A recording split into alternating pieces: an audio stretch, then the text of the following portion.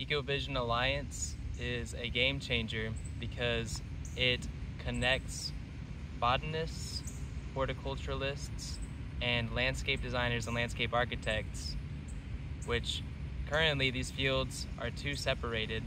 but EcoVision Alliance is going to be this network, this website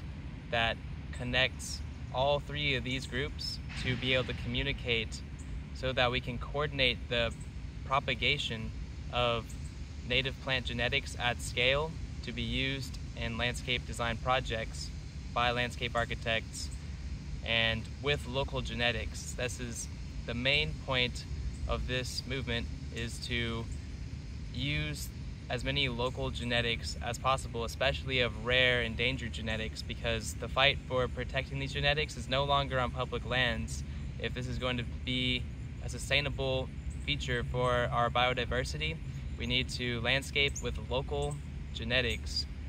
as much as possible. And the way that we can do that is by connecting native plant experts that have the knowledge of these local genetics to horticulturalists who have the infrastructure to propagate them at scale, to landscape architects and landscape designers